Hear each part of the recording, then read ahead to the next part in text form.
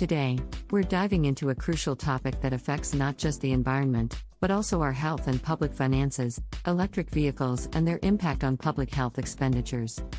Join me as we explore the potential benefits these clean vehicles bring to our health and the financial implications for society. It's no secret that conventional vehicles contribute significantly to air pollution, which has detrimental effects on public health. Respiratory diseases, heart problems, and premature deaths are just some of the consequences. Traffic-related air pollution is a major concern in our cities.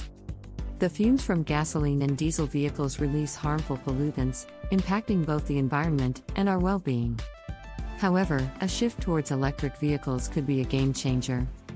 These vehicles produce zero tailpipe emissions, significantly reducing the levels of air pollutants. Electric vehicles run on electricity, thus eliminating harmful tailpipe emissions. This has the potential to greatly improve the air we breathe and subsequently, our public health.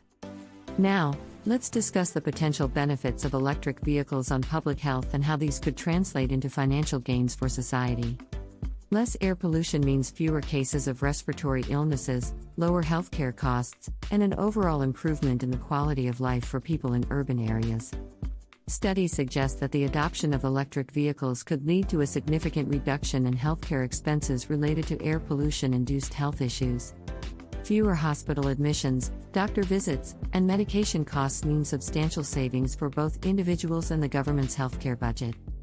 To achieve these benefits, supportive policies are crucial.